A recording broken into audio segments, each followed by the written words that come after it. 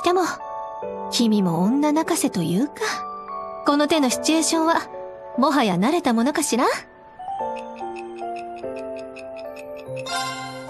その言葉、お返しします？って、私は言うほど恋愛経験が豊富なわけじゃ。って、今のはなし！カップルドリンクか。どうせなら、アルコール入りの方が良かったかもね。君が良ければ、今夜二人っきりで飲みに行きましょうか。酔っ払っちゃったら、介抱はお願いね。で、どうなの？お姉さんの水着の感想は。ありがとう。君が喜んでくれるなら、もっとセクシーな水着でもよかったかもね。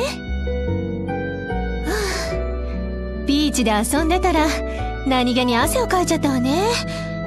あまり近づかないでくれる？むしろいい匂いがするって、君、言ってて恥ずかしくないの？でも、悪い気はしないわ。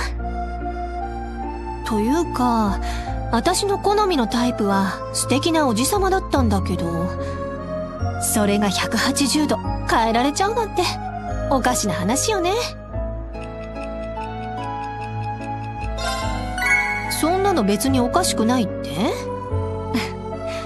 君もよほどの自信かね。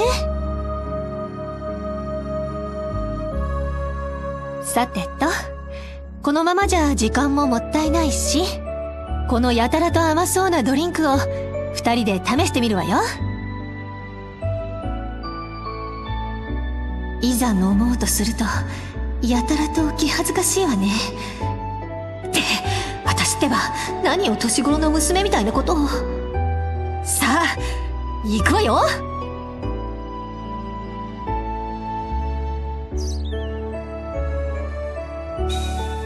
ちょっと、この距離で見つめるのは反則よ。はあ、君って子は言うことを聞かないんだから。君も男の子というか悪い気はしないけどね。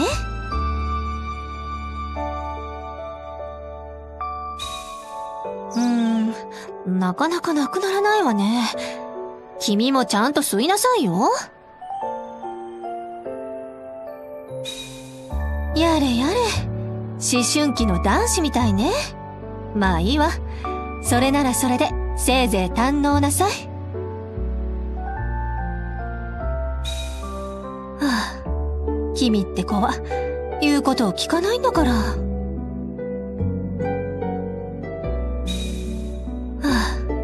君って子は言うことを聞かないんだから。は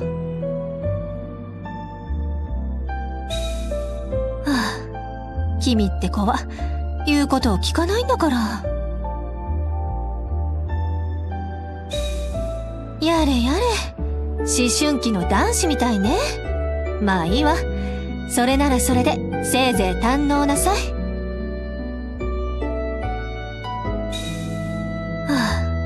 君って子は言うことを聞かないんだから。それにしたって距離が近すぎるわね。これじゃまるで本当の恋人同士みたいじゃない。そうですねって言ってて恥ずかしくないの？年下なのに私の気持ちをこんなにかき乱すなんて。君には改めて叱るべきお仕置きが必要かもね。